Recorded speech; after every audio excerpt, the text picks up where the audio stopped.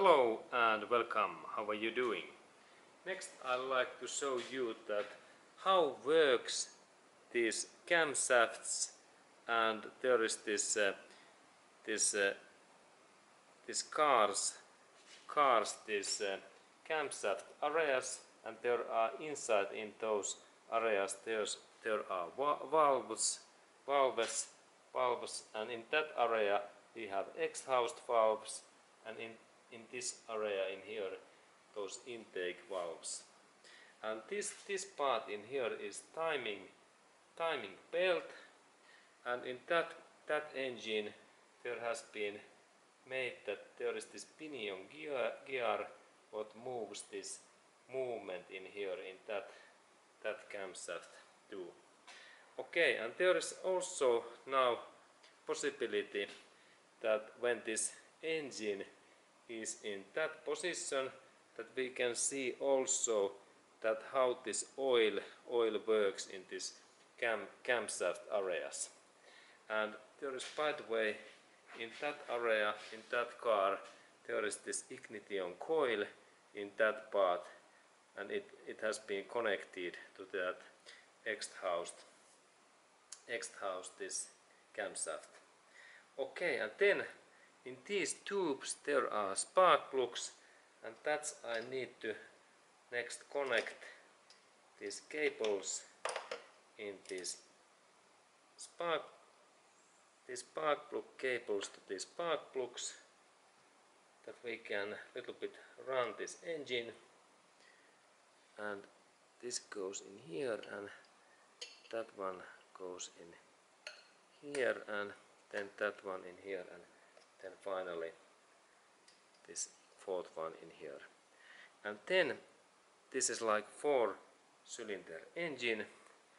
And then one warning message: do not do this kind of test in your own car's engine, because there is risk of this engine failure, and also risk of this normal fire, that this engine can flames to fire, and then there is big accident, because this oil can sprays out in this exhaust manifold, and this is hot.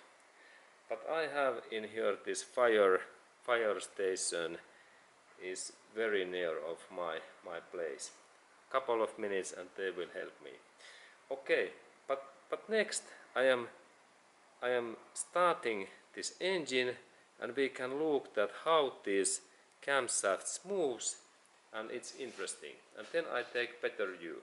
Okay, and now everything is fine, and then I start the engine, and please look this timing belt how it works, and then how those camshafts moves, and then also look that if oil is spraying out, it's normal, because now I have take out this camshaft cover what is in here, and this cover normally keeps this camshaft oils in inside. There is this camshaft covers this inner area, and let's look at how much oils flies.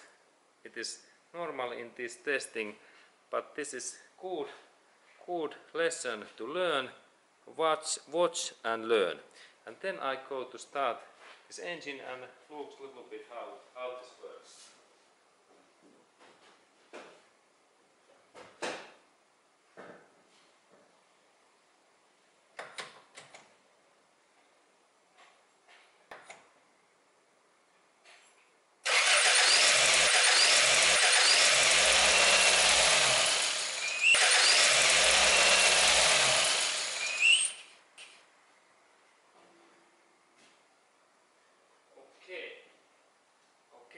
It looks like quite nice that how oiling works, and also these things that how it happens.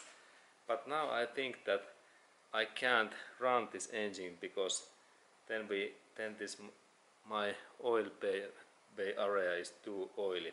And now I need to, by the way, wash this my engine area, because there is oil, and also in that outer area in there is oil. But this was this information that how these camshafts and oiling works.